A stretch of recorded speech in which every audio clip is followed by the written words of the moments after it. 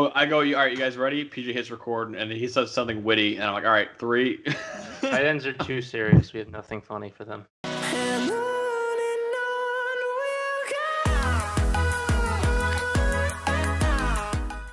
Welcome to another episode of Boom or Bust, the draft show. Max Chadwick alongside PJ Clark, Tate, Sigworth, and Nick Merriam. So we ran through our top 10 quarterbacks, running backs, and receivers in the 2021 NFL Draft. Going to run through our top 5 tight ends in the draft. Not 10, because I don't even know if there's 10 guys that are even draftable.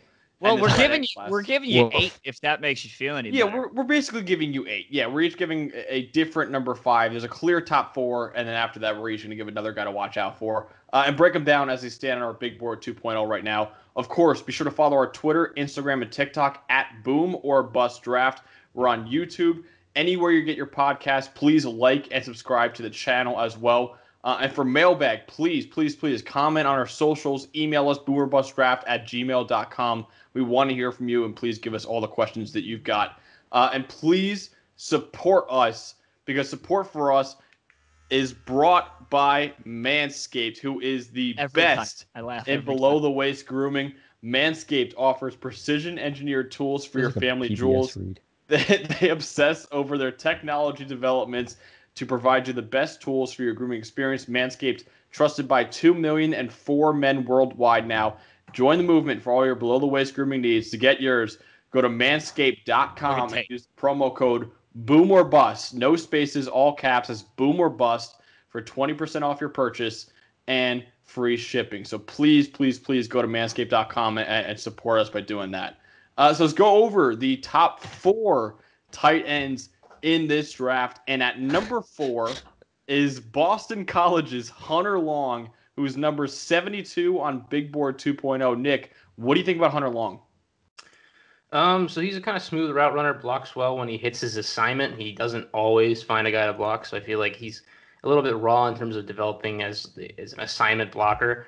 Moves well for his size, good footwork for a tight end. I think he needs to look for the ball earlier and when he's doing route developments. I think there are a couple times where you see balls get thrown and he's just like adjusting last minute. He's not able to get to him.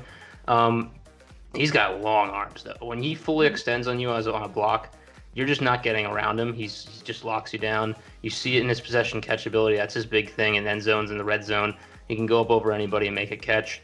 A projection guy because of his possession ability. Definitely some ways to go in terms of learning, but he is a physical specimen at the tight end position. Yeah, good route runner. That would be my biggest plus for him. He knows what he's doing. He was featured a lot in Boston College. They threw to him a lot the last couple of years, and he's been pretty good. He's been solid. My drawback, I guess, he's not really much of an athlete, especially when we're talking about the next 3 guys. He's not the big, yak monster Brevin Jordan. He's certainly not Kyle Pitts and not baby Grok Pat Freiermuth. But, I think he's going to be good enough. I don't know if, unlike the other 3, that he ever steps in as a tight end 1, just being the guy like the other 3 I think are capable of doing. But worth having on your team. Good enough blocker, good route runner, definitely a tight end 2 kind of guy, mid-round pick. I don't have a problem with it. Yeah, receiving ability, all of our ranked tight ends, that's what we're looking at. If you're a blocking tight end, you can be undrafted. Yeah, so good receiver. He might be the 3rd best receiver in the class. Makes some very impressive diving catches and kind of athletic catches when you watch his tape. 3.5% drop percentage over the last 2 years. He also had 89 targets this year, which is number 1 in the class. New coach, new quarterback, new system. They used him a lot more.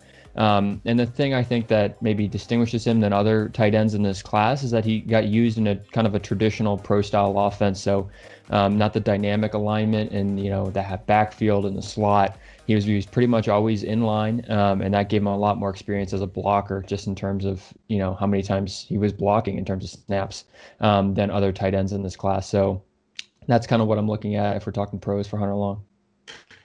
Yeah, I got a 3rd-round grade on Hunter Long. He's actually my number 3 tight end right now. You look up security blanket in a dictionary, you see Hunter Long. He led all tight ends in catches this year and was 2nd in yards behind Kyle Pitts, who we'll get to later. Really good size. He's 6'5", 253 pounds, like Tate hit on it.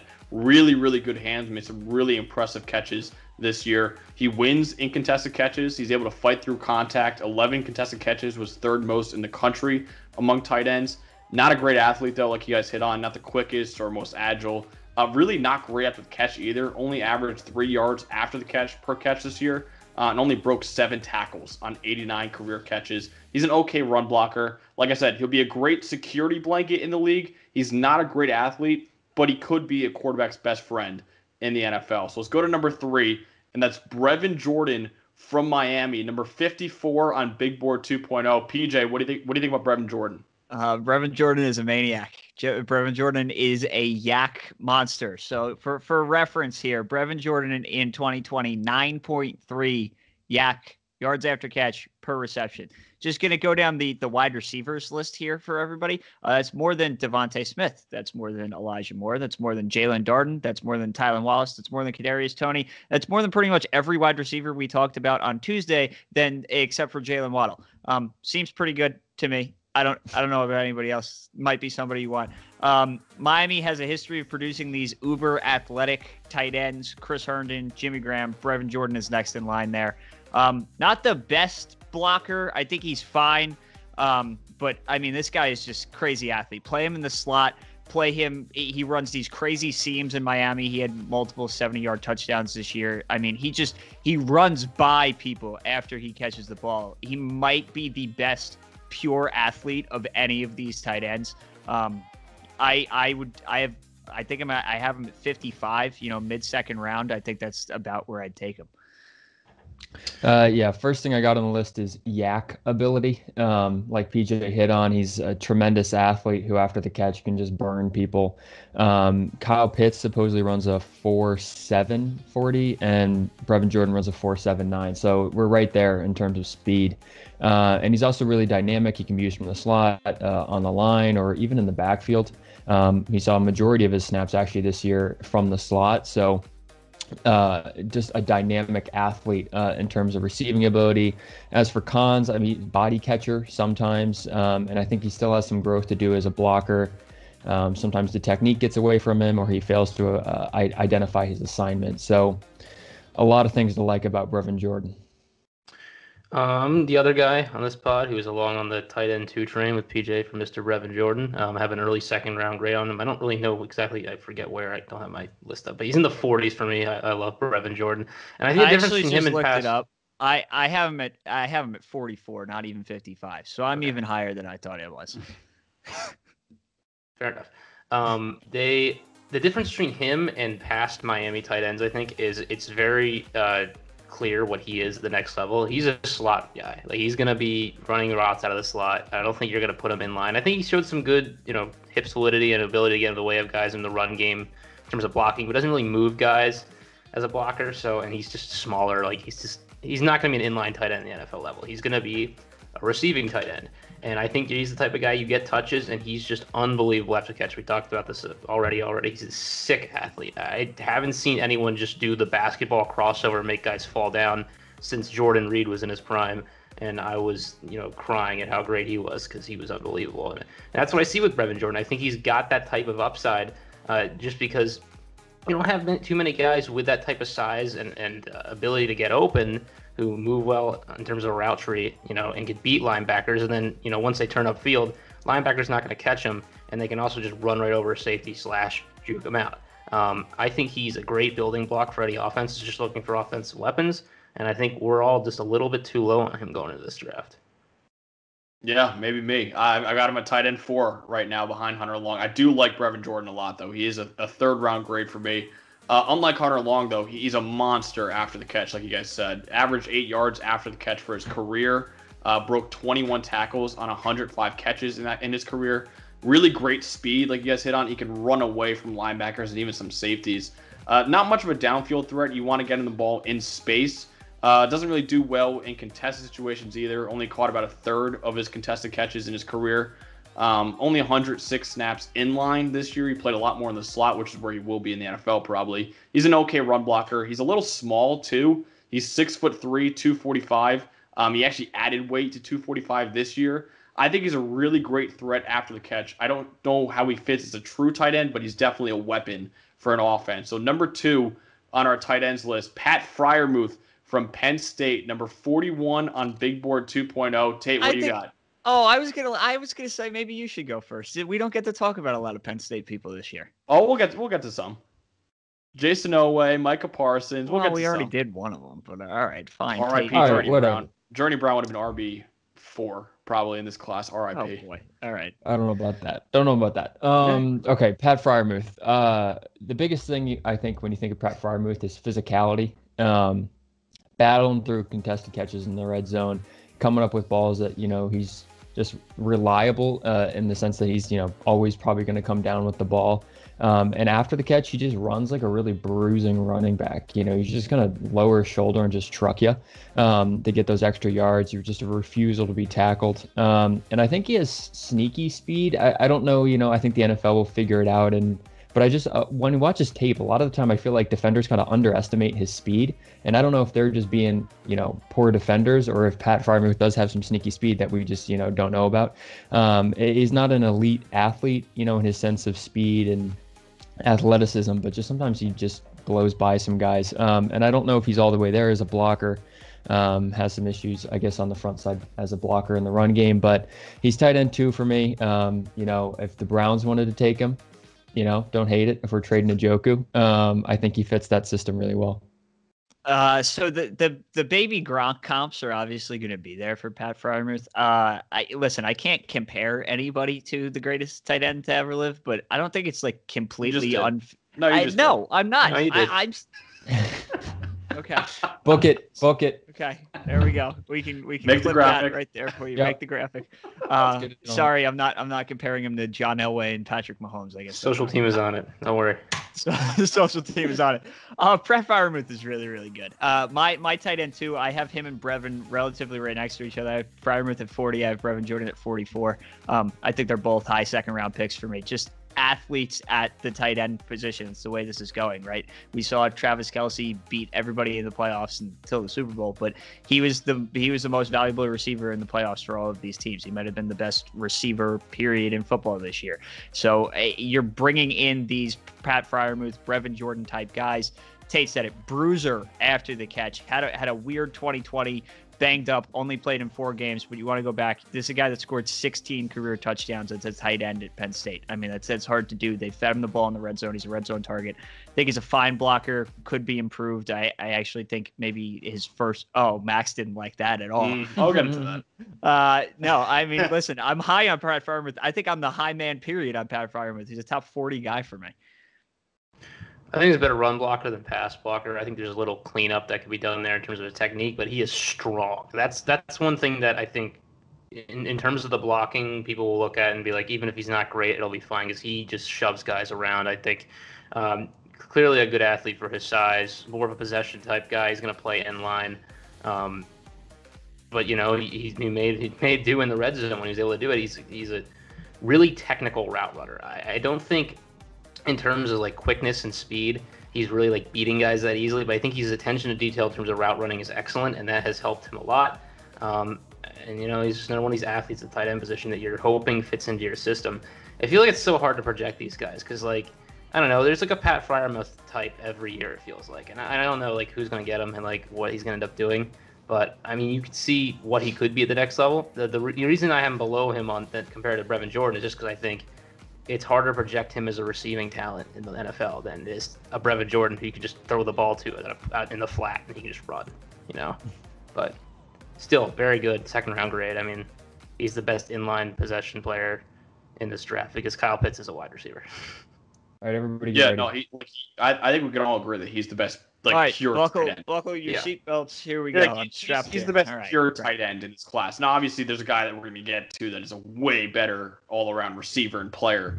But I think Pat Freiermuth, if you're looking for that true tight end, this is your guy.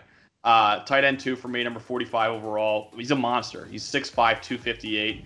He had a few plays where he just ran through guys. There's a play against Memphis in that Cotton Bowl where he literally shouldered a guy into the dirt. I think he just buried him. It was unbelievable. 13 broken tackles on 92 career catches. Penn State relied on him, man. Penn State, even with guys like KJ Hamler, they still relied on him throughout his 3-year career. 143 targets in 3 years. I think he's a great run blocker. I actually think he's second in this class behind someone that we'll get to later on in the video. But he's not the best athlete. He won't pull away from linebackers. His speed, honestly, I heard that he runs in the 4.9s, and I could see that. 8% drop rate in his career is, 8% drop rate. He has okay hands, but I think he makes some spectacular catches too, so it kind of makes up for it. He had season-ending shoulder surgery, is something to monitor. I think he could be a really, really good all-around tight end as a receiver and blocker. But I'm not ruling out. I just want to say, if Pat Freiermuth slides into the late 20s, don't be surprised. That's all I'm saying. Okay. I totally think it's happening. The Jets pick? I hope not, but could happen. So, like I said, Pat Freiermuth is probably the best pure tight end, but not the best tight end because Kyle Pitts exists from Florida. Wide receiver 1. Number 7 on our big board 2.0. Nick, what do you think about him? We did a video on him, by the way, so we just do quick thoughts. Just tough to compare to like any other player who's come out. There really is. People said best tight end prospect since Vernon Davis, but even then, like him and Vernon Davis aren't the same player. Like it's just hard. He's just such a monster in terms of possession ability, athletic ability on routes, getting open, just a mismatch. Like there aren't going to be safeties and linebackers that can stick with this guy, much less in college, but same in the NFL. Like this is the guy where I don't need to project what he is the next level for him to fit into an offense because you're just going to let him go and he's going to get open against anyone on any route. This is what athleticism does at this position, right? Like it's just a combination of size, speed, hands, ability to cut on a dime. He's the total package, and the Dolphins probably won't take him at 3, but if they did, like, are we gonna say no? Like, it's not a bad pick, TJ won't. I won't. I mean, he's wide receiver 1. He's the best pass catcher in this draft. Like, period. The end. However you want to play him, wide receiver, tight end, whatever you want to quantify it as. I think, again, I said this in our video. For my money, he was the best player in college football this year. He got hurt. Happens. Didn't win the Heisman. Happens. Wide receiver 1. Done. Okay, well, Kyle Pitts is Darren Waller, but PJ, can you make up your mind here? Is it Kadarius Toney or is it Kyle Pitts? Who is like the greatest player on the face of the earth? Because you just keep flip-flopping. Kyle Pitts should have won that. Kyle Pitts, Kadarius Toney should have never been in a Heisman conversation. Kyle Pitts should have won the Heisman. That's my take. Kyle Pitts was the best player in America this year. Okay, I mean, we're just coming off the wide receiver video where you said Kadarius Toney is Jesus Christ himself. He just shouldn't have won the Heisman because of the injuries. If he played the whole season, I think there's a big argument. But because of the injuries, he should not have won. No, exactly. And I acknowledge that. He got hurt. Okay. All right. That's all I wanted. I just wanted to, for the viewers, I wanted to clarify that. Kyle Pitts is the best player in the country this year. Finn, done. Kyle Pitts was outstanding. And again, if you want to see our thoughts on him, check out the video above. So those are like the guys that everyone has as their clear top 4. And the next guys on the tight end list is kind of up in the air. So I wanted to go over who our next best tight end is. PJ, who do you have as your next best tight end? I don't know if he's necessarily going to finish as my next best tight end, but I would be remiss if I did not mention Tommy Tremble in this video. Notre Dame, the tight end factory, every year they just keep on churning out weird tight ends. So here's the thing. He's a fullback, which is fine. And he's crazy athlete. So ran a 4.6 in high school at the opening, which was the fastest of any tight end in his class. He's the best run blocker in this class. I assume that's who you were promoting for. Yeah. And they lined him up in line. They lined him up in the backfield. He's like an A+ run blocker. I don't know what that's going to get you. I think he's an athlete. Again, I said 4.6. They spread the ball a lot around at Notre Dame. He wasn't the primary tight end. He mainly only played in 12 personnel. He had 19 catches this year. He's never had 20 catches in the season.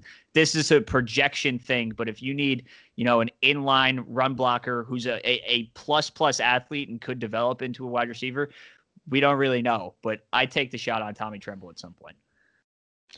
I'm going with Trey McKitty, Georgia tight end. Also kind of a bit of projection here just because the sample size from college is, I guess, kind of small, but I think he's an excellent receiver. I think he's got really good hands. I think he's got good tracking ability. I think his route running is also really good.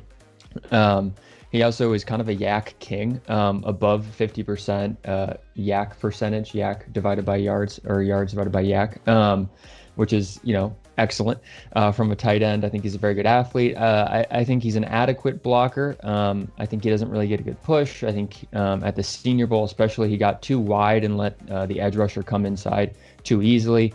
He also had knee injuries like all year this year, ended up sitting out the bowl game at the end of the year, try to get healthy for the Senior Bowl, and he looked good at the Senior Bowl, so maybe the knee issues in the past. But he just needs general refinement. Only 56 career catches. I think, he's immediate number 2, but I think down the line he could be a number 1 in the NFL. So my 5th guy, who I have a 5th round grade on, early 5th round grade, big gap between the 4th guy and the next guy in this position group, this draft, is Kenny YEBOAH from Ole Miss. Similar size to Brevin Jordan. He's not going to juke guys out in the secondary like Brevin does, but he runs a 4.5. He's fast. That's his thing. I don't know if he's a great route runner. He's too small to be a blocker at the next level. He might be a wide receiver for all we know, but he moves really well for his size. He's a project. You got to teach him to run routes. He could be very productive as a pass catcher if it works out. But that's what you're talking about at this point in the draft, where you're looking at tight end 5. It's just, what small things exist that are special. He's a 245-pound guy who runs a 4.5. Cool. I'll take it. Make it work. Yeah, your boy YEBOAH is very intriguing too. I like him a lot. You were just waiting for that one. I was waiting. I forgot. I thought Nick was gonna do it. He didn't do it. I was like, I gotta put it in here.